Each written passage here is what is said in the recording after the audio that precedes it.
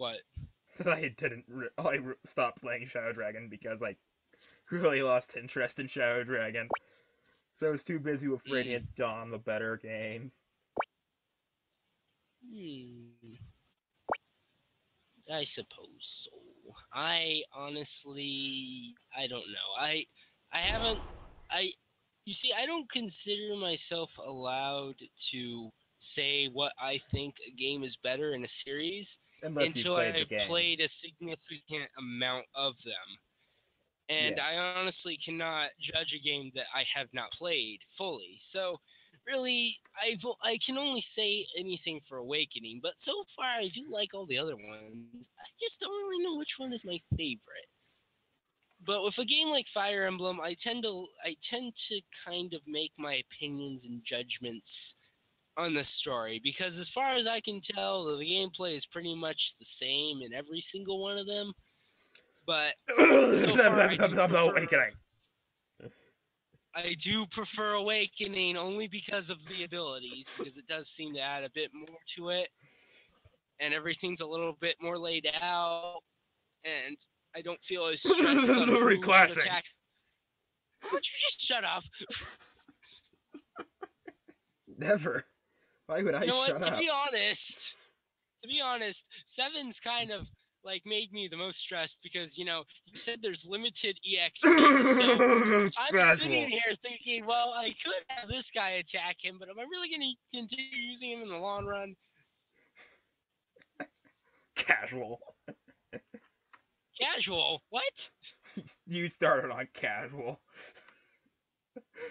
Alright, now it was my first game. What did you want me to do? Normal classic.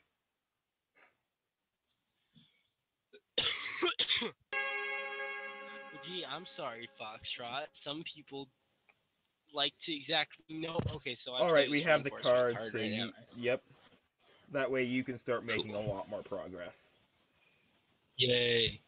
Yeah, because this whole 5-unit thing doing it for me, my friend. Okay, so we need at least 4 for each. So let's see, that's going to be 9 we need. Yeah, a lot of math involved with this, because you kind of have to add and subtract how many units you need. And stuff. Let's see, 4, 5. 1, 2, 3, 4, 5. 4, 5. Generally, what you want to have to focus on is basically you kind of want to surround yourself so you have a giant area like, Foxtrot's screen is being recorded right now, so I can't exactly give a good estimation. But if you look at Foxtrot, he's basically conquered all of Moss Deep and Lily Cove. So I'm almost you want to do that. Sea. You want to be since you don't get troops based on how many lands you get, you only get the troops based on your areas, which is a major difference. Having massive areas but not having a full area means you don't get that many troops.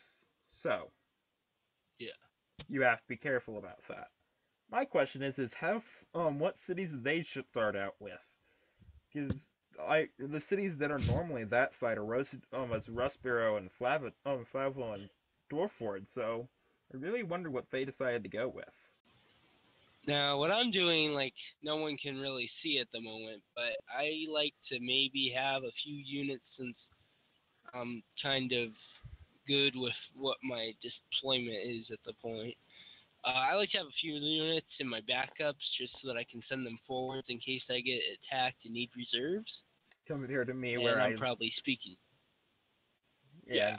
Compared to Foxtrot, where he basically just sends in all his units to the front lines. Meanwhile, if you really look at his screen, you just see 1, 1, 1, 1, 1, 1. 10, 26, 25.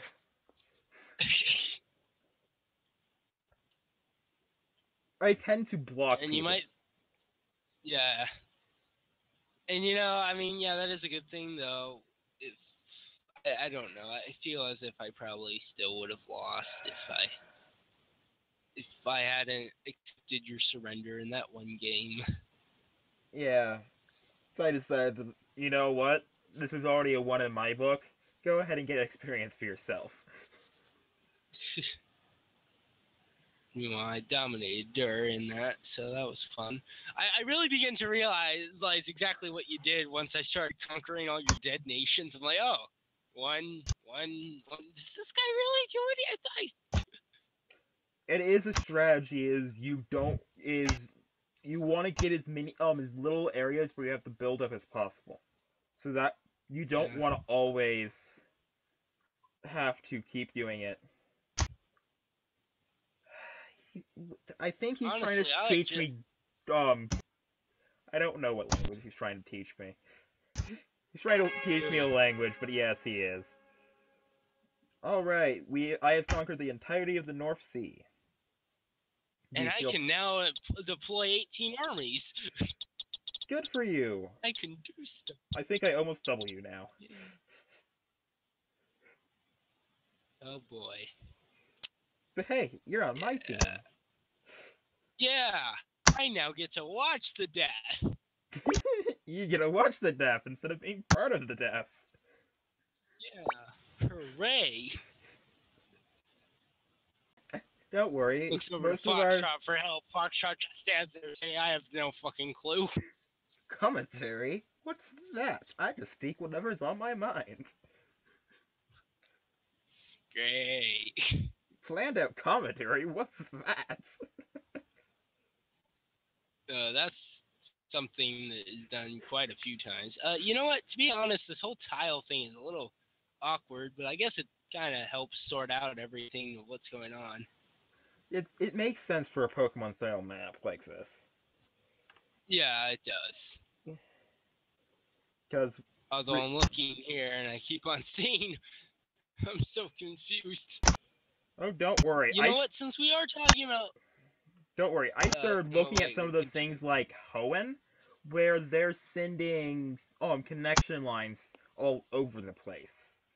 Or like the Johto and there's a Johto Kanto map that I saw, where it looks like the world wrapped, even though it's only based on one little region in Japan. It's not even the entire region of Japan.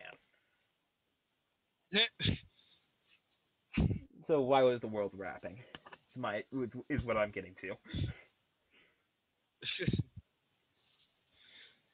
Yeah, okay. Well, since we are having a Pokemon map, Foxtrot, why do you like that one Pokemon spin-off game in which you're a warlord and stuff? What about it? Did different. It was absolutely not what I was expecting at all. Have you seen like a lot of gameplay videos of it and stuff? Yeah. I honestly don't think it's that. What? It looked fun? It looked fun, yes. I didn't think it was that rare of a game. I don't think so. They just never bought it. That's what I was talking about. Okay. Well, let's see.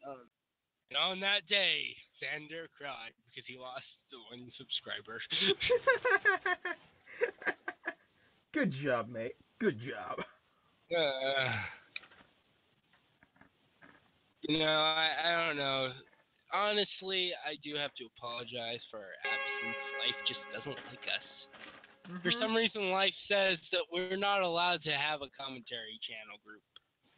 And the reason why... What life said to us was, when life gives you lemons, you go fuck yourself.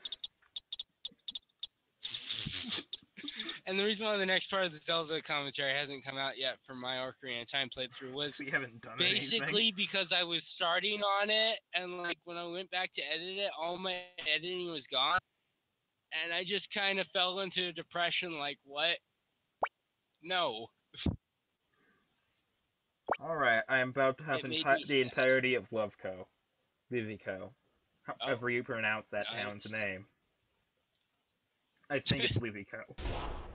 It's the one town I'm pretty sure that's the only town in the region that I couldn't pronounce.